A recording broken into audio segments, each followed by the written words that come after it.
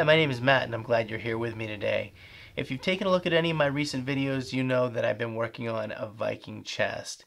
And the reason that it's not here in front of me is because it's not yet finished. So I haven't given up on it, but there's lots of carving left to do.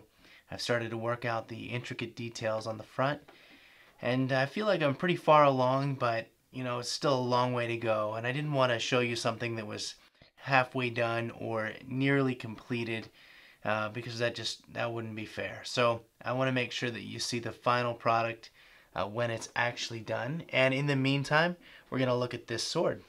I posted a visual review recently, but today we're going to look at it a little more in depth.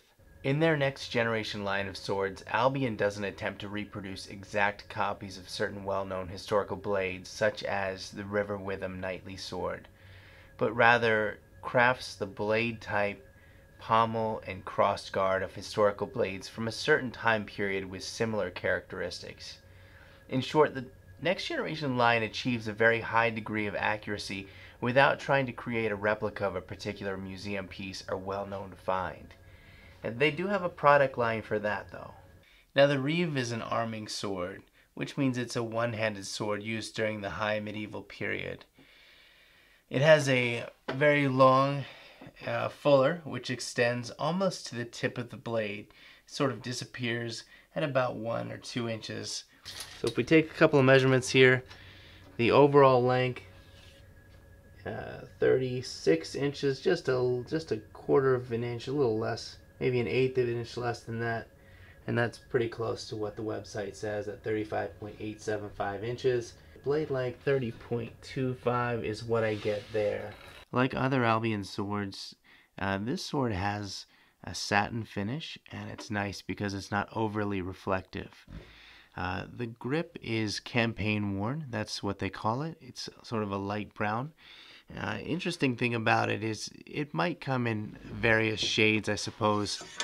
This is the Albion Knight that I reviewed, and it was also ordered as a light brown grip, but you can see there's obviously a fairly large difference between the two.